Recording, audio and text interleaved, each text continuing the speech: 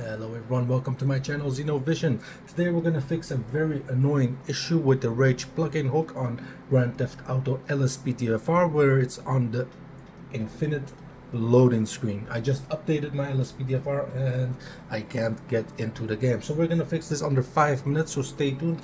Before we get started, I just want to inform you this video is for educational and entertainment purposes only. If you find any value in this video, please smash the like button and don't forget to hit that subscribe button so you can start following my channel. So let's get started. The first thing we're going to do is we're going to get out of my infinite loading screen. So let's do that.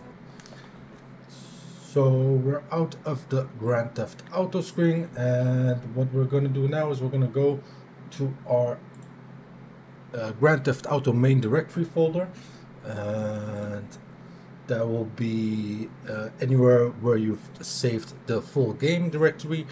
With me it's on the F disks, and the next thing we're going to do is we're going to go to update in our main Grand Theft Auto directory folder, and you'll have an update.rpf and update2.rpf. We're going to select both files and we're going to just copy these two.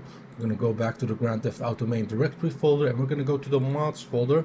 Then we're going to hit on the update folder, and we're just going to paste these two files here. We're going to replace them, and that's about it, folks. The next step we're going to do is we're going to open 𝐸 plugin hook, and we're going to start up Grand Theft Auto and see if this fixed our issue.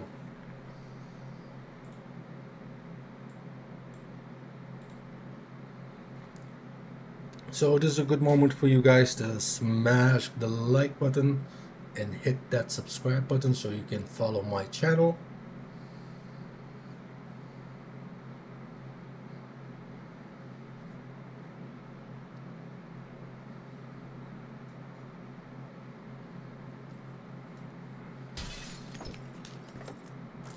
Okay, I'm just gonna fast forward a bit so you don't have to wait this part.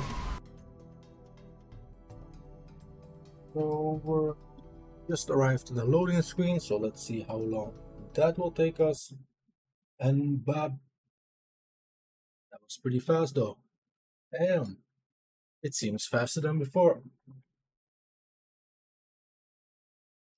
Just keep in mind my PC specs are a i9 10th generation X, 64GB RAM, an RTX 3090, and 2TB of SSD.